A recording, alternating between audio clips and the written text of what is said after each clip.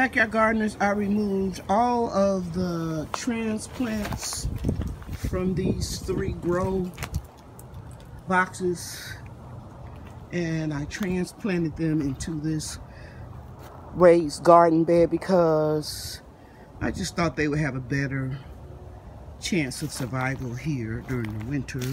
And since I already have the 6 milliliter greenhouse plastic, I can just easily cover up this hoop house here.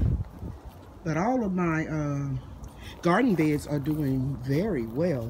That's some Society garlic that I bought for $1 at Lowe's, 2 clumps there. And ironically, the sweet potatoes that was previously planted in this bed that I harvested, I believe a week ago, all of the potatoes tubers around the Society garlic were huge.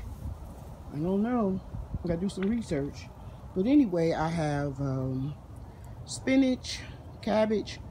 I think I got 1 Brussels sprout plant, not Brussels sprout, I'm sorry, broccoli, collards, and turnips here.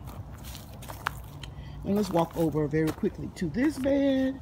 I have, as you can see, kale, beets, Swiss chard, and a few collards. And I'm going to transplant these rudabakers. I have some parsnip planted right there. I got dirt under my nails. None of the seeds came up, but a lot of rutabaker came up. And I will plant that in that first garden bed. Here's a garden bed of strawberries that I'm overwintering. And then the small blocks, I put a few mustards. I'm not going to cover this bed. I'm just going to put a lot of leaf mulch. And over here in this bed that I'm repairing, I've got turnips and Siberian kale, cabbage.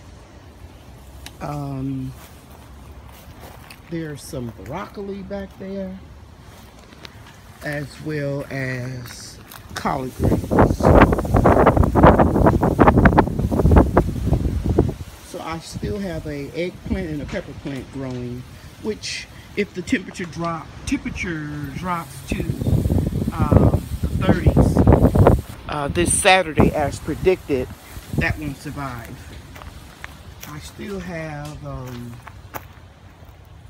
the base of the plants of the tomato plants in the ground. I'm just going to let those decompose and enrich the soil. That Siberian kale, I'm really impressed.